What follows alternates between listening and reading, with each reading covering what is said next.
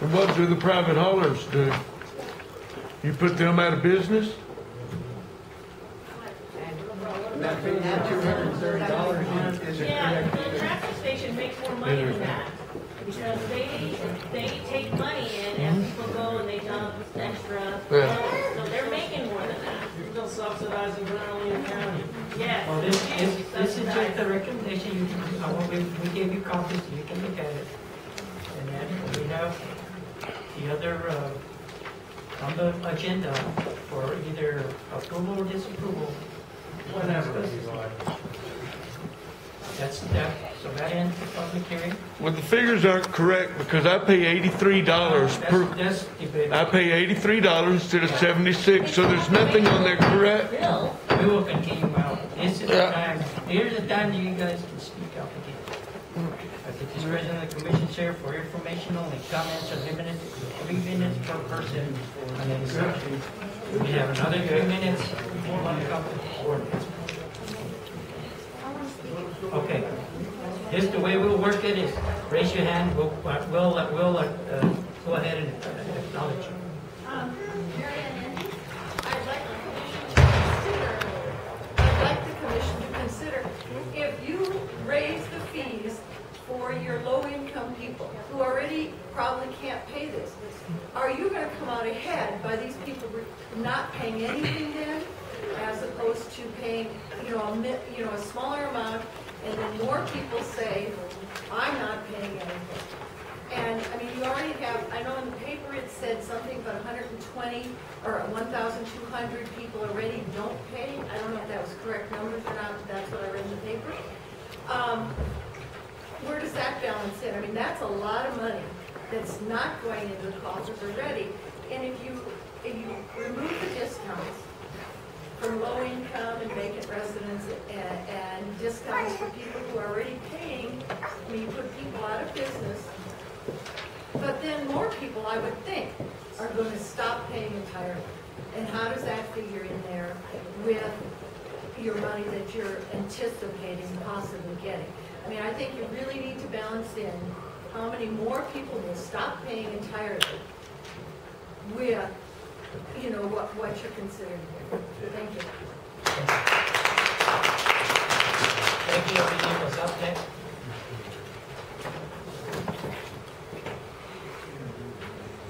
Well, it seems to me if we're going to ask these discounts on private haulers, you're going to take and move those people up to, quote, active accounts. They'll be paying full amount. I calculated right now that by what we pay to our private haulers, plus what we are paying as our fees, we're not getting by free here, is we will wind up paying double. We will wind up being, so essentially you're going to be asking us to subsidize, because those private haulers are doing the service that we are paying for. We would have individually taken our product or our waste to the convenience station or to the landfill. We have asked a hauler to do that for us. And that is a service that we're double paying here. We would definitely be paying for a service we are not getting if we continue to use that private hauler. And we continue to pay, then we are moved up to the active fee. This is, just for your consideration when we start talking about fairness. Now, yes, we can do that. We can subsidize. EVSWAP can subsidize. Is it right? What about the one who is on a single income, who cannot haul that, who needs a hauler? Is that right? I just think that needs to be thought about. Those haulers are helping a lot of people.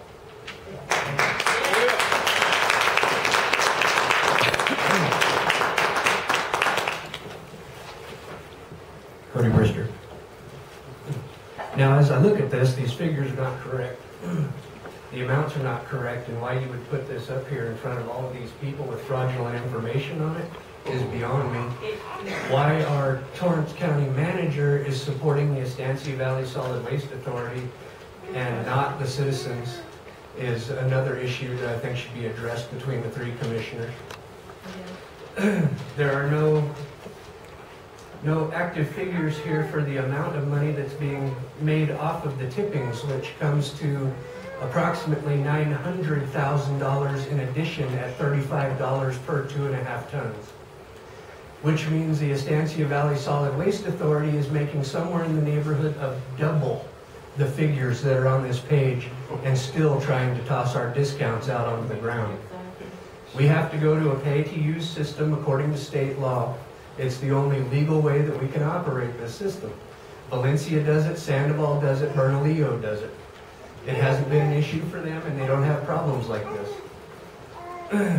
I'm just absolutely disgusted that you would put this up here with blatant little missing information. $10 off of one fee, $5 off of another fee, $6 off of another fee, just to change those numbers enough where this looks viable. Why are you doing that? That's all I have to say about that. This is gonna be discussion. Why are you doing that?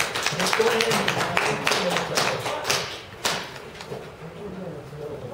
Why is it that we are given lies on paper? My name's Teresa Cooper. Why is that? That is so we live in America. Because they're not lies. If anybody wants to come in my office and look at my solid waste bill, I can. They're not lies. We can multiply These $60 fees are times not. 4. Are these fees right, Cody, Mr. Brewster? No, they've all been dropped by about $5 or $10, which changed the total amount. The actual yearly fee is $239 and some change and so on, so they just changed it enough to make it jump down and then excluded all of the tipping fees. So why is it? Why are you presenting some false information to the people you represent? Why are you doing that? This is not false information. Why are you doing that, Ms. Ainsley? Because I don't have false information. What do you mean you don't believe? There are facts. There is truth. I can't include the tax. You can't include. No. Excuse I me. believe if the county took it. So you are willing Yes, to the tax is part of present the to the people of Torrance County We are this paying that information? How dare you do that to us? How dare? Oh darn! Oh well, I'm just real sorry, guys. I'm just very sorry that I am lying to all of you. Miss Ainsley, thank you very much. You just show yourself to be a very false presenter of information. We don't appreciate it. Do we appreciate that? No. We expect it from her. Lies, lies, lies. I don't think, Michael Doty, I don't necessarily think that Joy's lying or not lying. I do think that Ellis lies. I think that when you're charging $30, $7 a tipping fee, he's selling short. He can make the books like he's making money, but eventually our children's children and maybe ourselves will see the Solid Waste Authority perhaps go bankrupt because of it. This is just outrageous. The other thing I'm going to mention is in terms of the municipalities, that the municipalities need to include the land grants. The private hauler drives down 55 to Estancia, through Puente de Agua, through Manzano, through Carrion, and through Teiki. A lot of the people who don't generate a lot of trash, who could benefit from having the trash in their front door rather than having to whip it over to the dump site, live in those places. And yet we have no. Why do we have no? Because we're not municipalities according to the ordinance. Well, that's changed. We are municipalities. The demographics of Torrance County has changed over the time. The demographics has gone, the land grants in that area have gone down slightly, but Estancia is essentially it's seen as essentially a ghost town, yet it's a municipality. Basically, the ordinance may have worked sort of when it was created, but times have changed. Demographics have changed. The definition of municipalities have changed. Land grants are now fortunately recognized. So, I think that the ordinance, yes, it needs to be changed, but you can't take an ordinance that might have worked years ago and make it worse and then expect it to work. So you need to reevaluate this whole thing and come up with something else. And a lot of times people that are up there only use a quarter of a truckload or so. A lot of that would be easy to figure out, you know. And again, you know, the discounts make sense because a lot of the elderly and a lot of these people who are veterans are not going to generate a lot of trucks anyway. So why are they paying for a pickup truck load of shit when they don't use it? And you know damn well they don't use it. Thank you.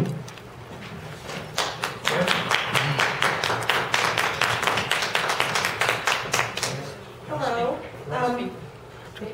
My name is Michelle Jones, and I asked Mr. Townsend if I could speak before him. I just want to say, Lauren, this is my daughter, Lauren Jones, right here. Lauren, this is democracy in action. And I feel so proud that you're here today to watch what we do. Watch what I do. This is what I do. And isn't it a beautiful thing? That everyone can come in here with differing opinions, and everyone gets a chance to speak. And so anyway, I'm very proud that you're here to see what your mom is. Also, not to defer from the, you know, what's going on, but I live here in the county too. I'm sure that you heard earlier in the meeting that my daughter Lauren Jones has been accepted to a very prestigious pre-college science, technology, and medical program at Brown University. And as a member of the county, you know, we don't have a lot of money, so yeah, I'm here schlepping for funds. My daughter has been a straight A student since 7th grade. She goes to Estancia High School. She's ranked number one in her class. She is a member of the National Honor Society. She's a member of the Business Professionals of America. She was a member of FFA. She's the manager of the basketball team. She's a member of the JV volleyball team. She's a member of cross country. And she was voted junior class homecoming princess. She is fabulous and special, but she's one example of the kids at Estancia and the kids at Moriarty and the kids at Mountaineer. We in Torrance County can and do raise incredible kids. Sometimes people will tell me, how can you do that in a small town and that's such a small school? No, it's right there, and she's a great example. So anyway, I'm trying to get her to Brown, and if you feel it in your heart to donate $1, $2, there is no amount that is too small or too great. We will gladly take your money. We set up a GoFund account for her, and it's the little website is www.gofundme.com/S3WFYUWC. And if you feel any kind of sympathy for me as a person who's taking the minutes for this meeting,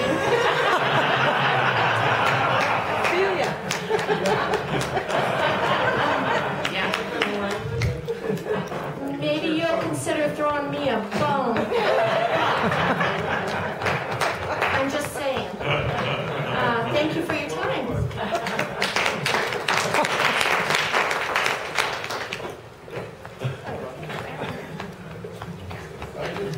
I would just like to plead the case once again, for the private hallways to stay in business.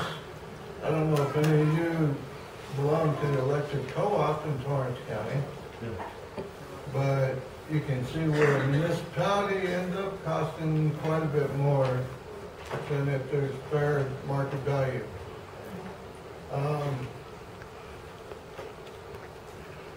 That's it. I just don't want to see it turn into like the electric co-op, where we're stuck, we have no choice. You want lights, you pay the bill. Or you go solar. And raising the prices on it already to the same amount that I'm paying for taxes is kind of ridiculous. Amen. I will stay late. It's Charlene Guthrie, I'm from Torrance County. If you do go out for the RFP for the solid waste, I would like to see things written into it that you put everything that Estancia Valley Solid Waste does and gets. Billing, payroll, benefits. retirement, health, grants, federal grants, funding, state grant funding. I want everything that the men at the station do. I want it wrote in there that a private hauler is to pay for all roads that they tear up. I also want all of this for what I pay right now, $20.16 a month. The presentation that you just handed us on the billing side that you take in-house, I don't think I agree with that at all. We will be losing 3 jobs over there, and billing is more than just billing it out. That means payroll and everything else. I feel that the county don't need the billing back because they'll just stick it in the general fund and it will get lost. And then our transfer stations, it will go down and more jobs will be lost. This is not about the office. This is about the transfer stations that do the service that these men get out and take care of you. It's a self-service that the county provides for us. Just like every other county. Lincoln County, private hauler, guess what? They're going out for liens. That's what Linda told me. They're going out for liens too. Every county goes out for liens. Like I explained, liens, whether you have it or not, you're still allowed to dump. The reason why is because they don't want trash in the ditches anymore. Private haulers, they'll take, if you don't pay, they don't pick your trash up. What are you going to do then? Just like the town of Mountain Air, you don't pay your water bill, they take your trash can and they turn your water off. At least out here, that for the $20.16 we're doing, whether you have to take it, it's self-hauling. This is in a rural county. We are not in Albuquerque where it's curbside pickup. The thing is this, I don't want trash in my yard. I have the transfer station right behind me. I don't see any trash in my yard. What I do see when I drive into this town, on the day the private hauler picks up, all the lids flying up and all the trash blowing out on a 60-mile-an-hour day wind. So that's what your poly cart's gonna do. And that's what they have the problem with Riva County. All the poly carts. They have to drag them down to the main highway because their trucks cannot get up onto the dirt roads because they're tore up and it costs them more. This is what you guys gotta think of. You want the private hauler, pay for the roads to get fixed. I'm not doing it out of my taxes. That's right. And they don't get fit. That's fine. They Because don't I'm get in fixed. So training. it's like you have 9 guys and a budget. That's nothing. Thank you. Thank you.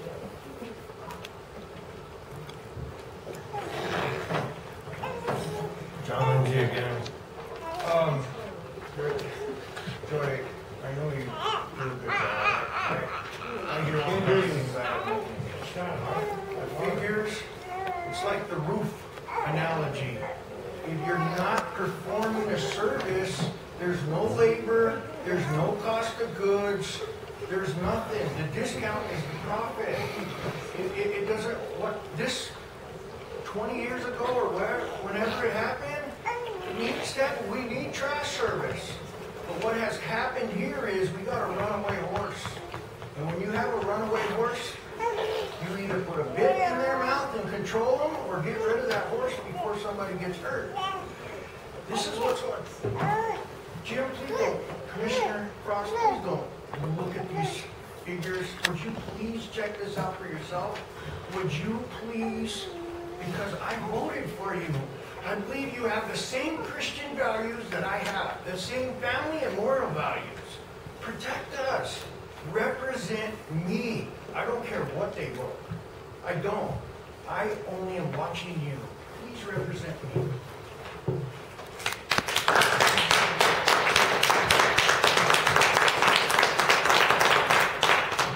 Charles Armijo again. I came to the meeting mostly to gain information. I did not come here with necessarily an opinion or anything, and I appreciate all the input that we've received. It's given me perspective. Judge Jones came up and talked about the process through the committee, how it came out to be, and that gives me perspective. I will say things have changed. Someone else had mentioned the demographics have changed. A lot of the variables have changed in this. So please consider those things as we move forward.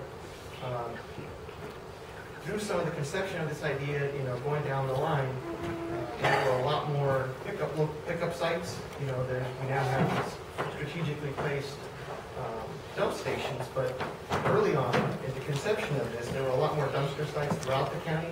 You could go through lots of neighborhoods, and you would see them strategically placed in neighborhoods. So, perspective-wise, as I'm listening, I still believe there's a solution, a logical solution to this problem. I, as a taxpaying citizen, I want fast service. This is nothing we're trying to walk away from. I just ask that, that we get the best bang for our buck, value. I myself personally, was able to take my trash within 2 or 3 miles of my home. Now I'm having to travel 13, 14, 15 miles to do that. So all the things, I'm gaining perspective. My job today was to come here and get informed, aware of the process. Once again, I'll ask, please don't kick this can down the road. Do something, make the right choice, do the right thing. Please don't kick this issue down the road any further. We need something. Someone said it earlier, there are bigger issues in this county that need attention, and I pray, like John, that something gets done. Thank you.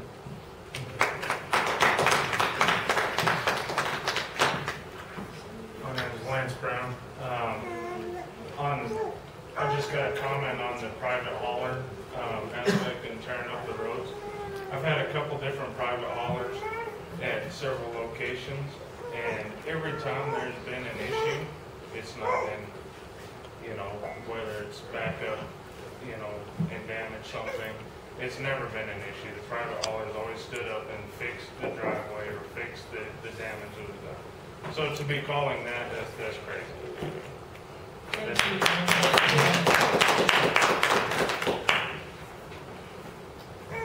Bill Radosevich, James Cooley's again. You have an ordinance in place, 94 ordinance in place. By doing nothing, the ordinance stays there. I would recommend that you take your time to do these changes. Like I said before, they look like they're for the benefit of Stancy Valley Solid Waste. They don't really benefit Torrance County. You, as Torrance County Commissioner, should look at what benefits you. Like I say, the ordinance is there. You don't have to do anything today. There's nothing that needs to change. But I would, obviously, like Mr. Jones said, there's been some time, years ago, committees that put this stuff in place for a reason. Don't tarnish it by going and making these drastic changes on the recommendation of the Stancy Valley Solid Waste. If you need to select a committee, I'm sure some of these citizens would be happy to help advise. However, making these changes is not going to benefit the citizens. Thank you. Brian. My name is Kevin Green. I live in Monsanto. I didn't speak earlier because I was here, like this gentleman before me, trying to get information. The one thing I noticed in the report that was put up on the board here, nothing was mentioned about the funds that come in as revenue from recycling metals, oil, some of the other things are being recycled. I know I worked the station for about 5 years, a number of stations from Monsanto, Mountainair, not Monsanto, Punta de Agua, Mountainair, sometimes Wisconsin, sometimes Moriarty. And I used to ask many times of the office to give me small 6-yard containers to separate the metals. All of the metals were being put into one big container, a 40-yard. Now that includes copper, aluminum, and just rough, hard metals. I know in the stations that I worked, I could have probably generated more copper and more aluminum income every month than what I saw in one of the annual reports. It was in 2007 or 8 when I left the company, when I retired. And I saw that the total income from, or revenue from, what am I talking about, recyclables was $2,000 for the year. I said, that's crazy. If I had a 6-yard, I could have filled up with aluminum every month. And the construction was going on. Now, eventually, the construction is down now from what it was when I was working. But for $2,000 recyclable income for the year, for an operational incident, I suspect they could have probably generating $100,000 a year. But I think what was happening is it was all being lumped together in one big steel bin, and somebody was benefiting.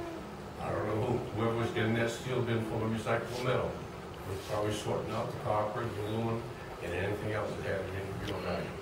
I just want to bring that to the attention, so you don't think of just the tipping fees and just the amount that's paid every time somebody's billed. Think of the recyclables. Oil, at that time we get like 90 cents a pound or something like that for the oil. And that included hydraulic oils, oils from engines, and so on. So just think about the other sources that were being buried or covered up, never showing up anyplace. Thank you very much. I wanted to make a comment about what George Hewitt, Edwina, sorry again. Steve Jones said how those folks worked together to make this ordinance. That's true, but this is not the same ordinance that we started out with. That was barely a page, the original one, and it's mushroomed and it's changed over time. So it's not the same thing that we started out with. So I hope you'll keep that in mind, and it would be nice if you looked at that historically. As far as for the numbers that Joy presented, I'm going to take up for Joy just a little bit. Joy presented what was given to her to present from that committee. And, you know, I would like, if it would be possible, if you guys would be amenable to it, the sheet that was handed out, would it be possible to put how those numbers came to be, the formulas, the math, the whatever, to show how those numbers came into total so that people could understand that a little better? I think that would help make your point better. But, you know, people stand up here and they're angry, and I'm one. I mean, I backed off for over a year and a half. I've been down here hounding you guys. I wanted to take that step back, and I wanted to look at this building and the people in this building to get beyond my anger points and try to come to a better understanding. And in my heart of hearts, I think everybody in this building tries to do the best they possibly can. I think that the thing that's lacking is everybody's on the defensive all the time. And, you know, human nature, I can be angry today, and I could still talk to you, and we could still come to a meeting of the ways on any issue. We won't necessarily agree, but we could agree to disagree and move forward. And I think that's the biggest problem that I'm seeing with our group down here right now is there's a wall between you and us. And people like me, yeah, I understand the wall because I've been in your faces. And I'm not ashamed of doing that, but, you know, there's got to be some forgiveness points on both sides, and it would be awesome if you would listen to people and actually talk to them and take their input.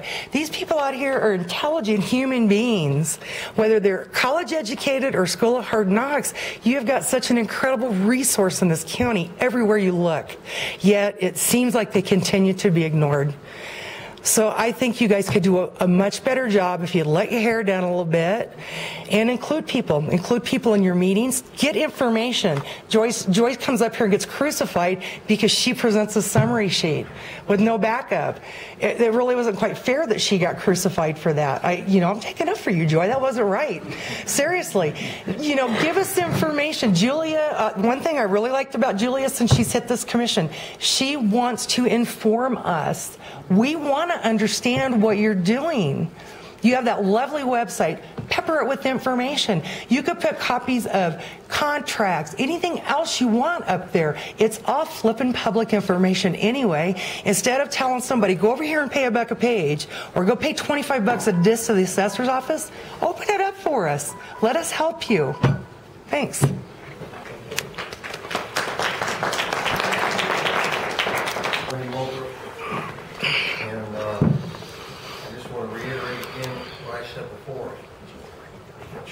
The Constitution of the United States guarantees me that, but I don't have that choice here on this topic. I either have to pay this trash tax or they take my property. In the end, that's what they'll do. They'll take my property. I came here, I retired out of the Navy, I came here, I bought this land with what little monies that I had so that I wouldn't end up as a homeless veteran on the street with a sign saying we're working for food. That's why I'm living where I live. But this trash tax thing is the cost of it. I bought my place in 2008 and the cost of it is nearly doubled in that short time. It's absurd. It's wrong. Morally, ethically, and legally. We need to read the Constitution maybe 2 or 3 times. I did. I found the answers. That's why I'm here today. I've said my piece, and I thank you for listening.